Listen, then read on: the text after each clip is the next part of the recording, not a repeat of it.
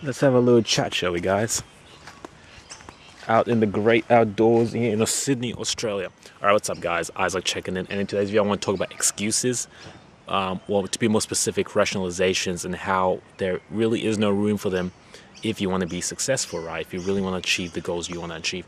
Like for me, lately I've been giving myself a lot of rationalizations, and I had to come honest with myself and think about it deeply and think about if I was headed in the right direction to accomplish the things I wanted to accomplish by the certain age I wanted to accomplish those things by, right? And I realized that I wasn't because of rationalizations. And the thing about rationalizations is they're basically excuses, but they're more insidious than excuses because they seem like a decent excuse, right? It's not like just a cop-out. It's a decent excuse. It makes sense to the brain. And that's what makes them so dangerous, because once you start falling into these rationalizations, it's going to be easier and easier to give into them, and you're going to always give into them and never ever accomplish anything. Because the biggest difference between people that accomplish mediocre results and people that accomplish really extraordinary things is people that accomplish really extraordinary things don't give themselves room for rationalizations. You need every little inch of progression, you need every little inch of moving forward, so rationalizations cannot be a factor in your life. And what made me realize about this is recently, as a lot of you guys know, I'm studying mechanical engineering, right? And we're having our final exams right now. It's a pretty hectic time of the year where you have to study and a lot of pressure. I'm in my second last year, so there's a lot of pressure, right? And as a result of that, I've been giving myself more rationalizations. I've been slacking out at building gym, been going like once a week, maybe twice a week, which is the lowest amount of time I've hit the gym in the past 5 years. Like, I've always been really consistent. I've not uploaded as frequently on the YouTube channel because I've been thinking to myself, I need to put more time into my uni work. But here's the thing. Just because you're busy doing other things, just because it seems like a decent excuse doesn't mean that it is. You need to really evaluate and think if your rationalizations are actually legitimate. So in my case, I was saying I had to focus on uni work, and that's why I couldn't go to the gym as often as I wanted to. That's why I couldn't upload as frequently as I wanted to.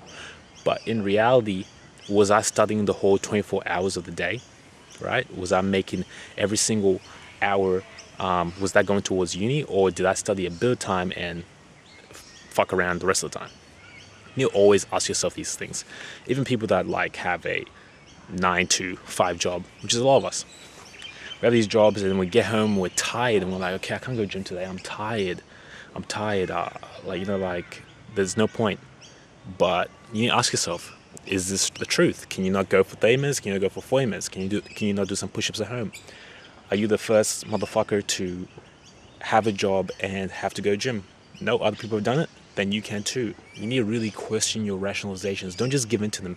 The easy way is to just give in to them and to accept them for what they are and be like, okay, this rationalization makes sense, let's go with it. If you really want to accept, you really want to take yourself to the next level, you need to always question them, always think about the integrity of them. Are these rationalizations true, or are they resistance, trying to stop you from achieving great things? And what I like to think of is, you know how people form egoic connections with certain ideologies, like perhaps your ego is attached with this concept of being a Christian or being a teacher or being, a bodybuilder. Your ego has these attachments. What you want to do is form the attachment of being a person that does not give in to rationalization. Being a person that's got that killer instinct who just goes for it, who says they're going to do something, and regardless of what pops up, they do that thing. And that's how you're going to make the greatest progress in your life, once you make that attachment and it becomes automatic. Anyway, guys, this is a video for today. I didn't really want to come out today, but I really had to, because fuck rationalizations.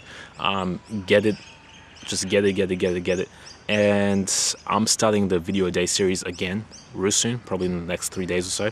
So if you guys have any suggestions for videos, put them down below, and I'll make a video on that topic, and it'll be great. And yeah, fuck rationalizations. We don't need them, especially for what we're trying to get to. Anyway, guys, peace. Oh, hey, didn't see you there.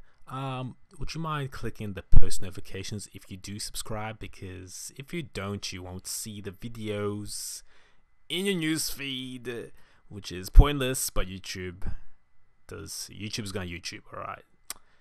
And yeah, peace.